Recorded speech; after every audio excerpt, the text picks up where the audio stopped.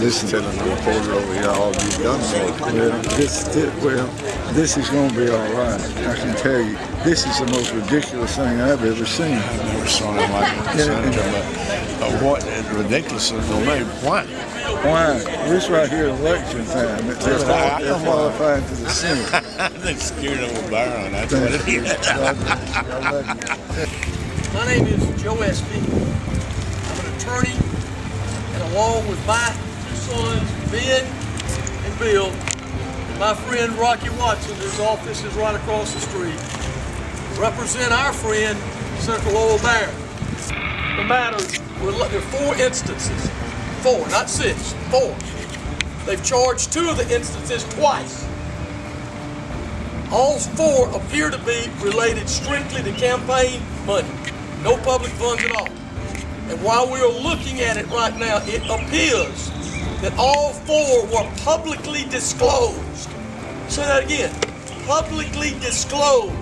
The latest being probably a year and a half ago. Hundreds of thousands of taxpayers' dollars have been paid in the prosecution of Lowell Barron when not one penny of public money is involved in any of the charges. Now, let me say that again so you make it clear. Not one penny of public money is charged in any of the charges.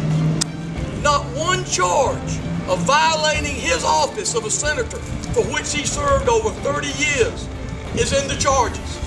The charges are political and their campaign. That's what they are. It is a witch hunt against a man who served this county for over 30 years as your public servant, in which no charges have ever been brought against him in that public capacity. Just exactly what are the charges? This is what we understand them to be. Now, please understand, we just got them this morning. It appears that they're all campaign. 2 of them charge ethics violations, but and I apologize, I've got somebody's thing right here. 2 of them charge ethics violations, but they're the same thing as the campaign charges. They don't deal with public money. What they're saying is, as we read the charges, that some campaign money raised from private funds were not used for the campaign purposes. We absolutely dispute that. It appears that all of them say the money was used for a lady named Johnson, who clearly was a campaign worker. Many of you may have worked with her in putting out signs.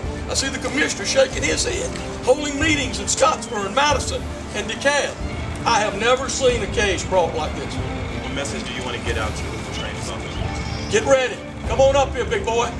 We're right here. You're about 7 feet tall. We ain't that big, but this courthouse will fit you. Let's go. And we hope to see him up here. Let's go. Let's lace him up and get ready and go. Let's do this process.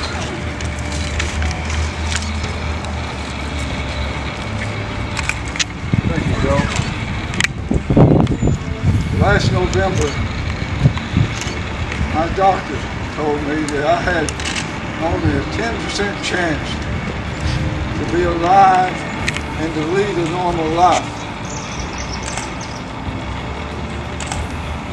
I thank God and the people that said many, many prayers for me. And not only am I alive today, I got up this morning and I watched the sun rise over that beautiful mountain. It was a beautiful sight. You know, I was raised on the farm by my mama. We were poor. There were times got really hard, and they did quite often. Mama would call us around and she'd get out and pray. And when she got through, she said, "It looks dark right now, but we gotta have a positive attitude, and I can assure y'all it'll be all right." Well, I can tell you, I had some dark days during my injury, during my recovery, but Mother's words were always with me. I'm optimistic about my recovery. But I am saddened to stand here before you today, the victim of a vicious witch hunt by Luther Strange from Montgomery.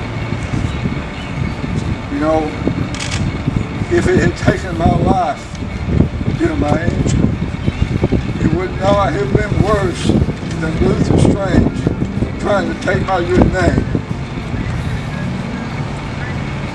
You know, the last time that Montgomery, South Alabama crowd came after us was 1983. The people of DeKalb County sent them a strong message. They elected me as the only and the first write-in Senate candidate in the history of this state. You know, we just don't like the South Alabama crowd coming up here and telling us what to do. 30 years have passed.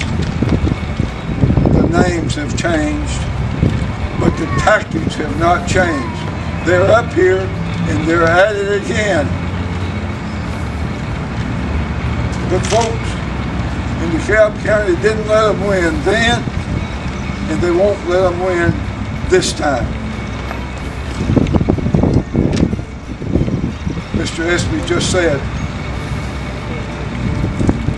and this is the truth, there's nobody that I trust more than the folks in DeKalb County to sit on a jury to judge my innocence, to judge me, than I trust the people of DeKalb County. I just ask you to look at the facts and look at the motivation of the Montgomery crowd, and I have complete confidence that you'll clear my name.